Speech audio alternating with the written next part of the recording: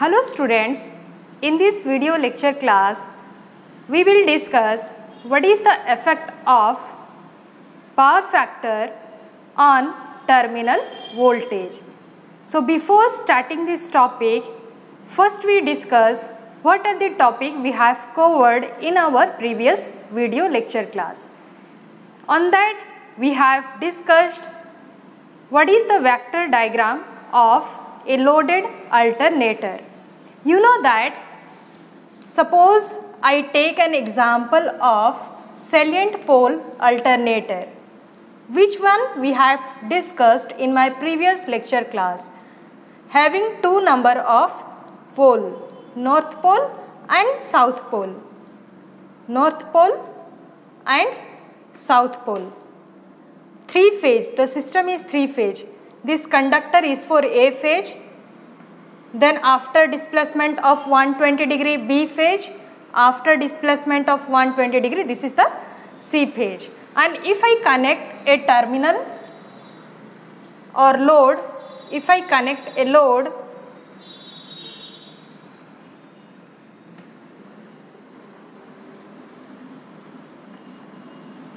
this is a load, then what is the terminal voltage? What is the terminal voltage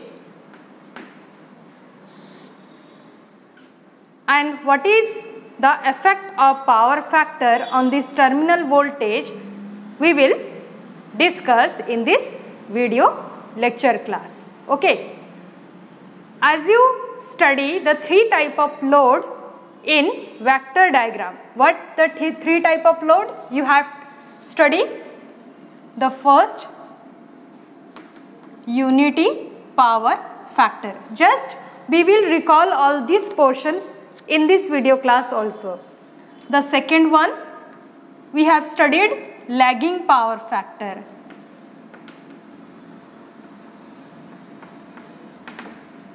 Third, leading power factor.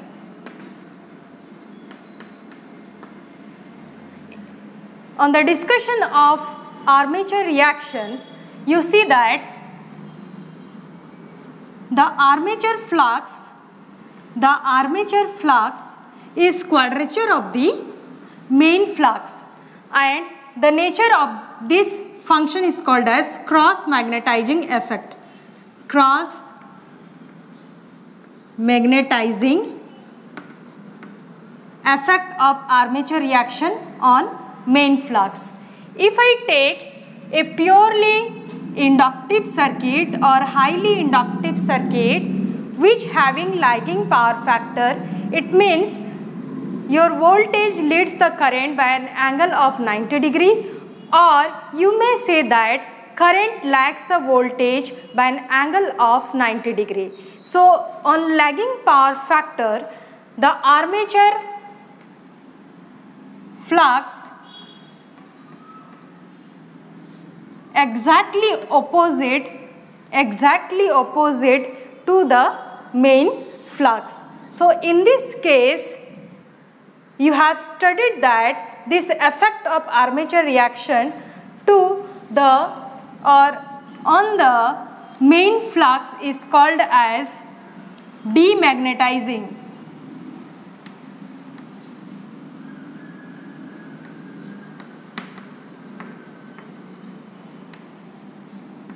effect.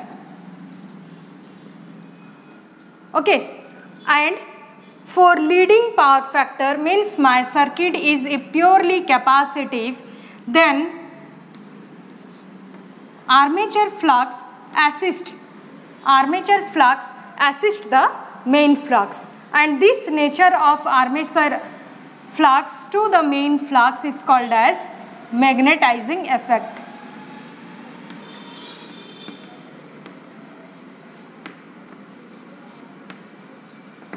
This is only for purely resistive, purely inductive and capacitive case. If I take RL circuit, means which circuit I will take having some resistance, then the effect of armature reaction on the main flux is called as partly demagnetizing and partly cross magnetizing.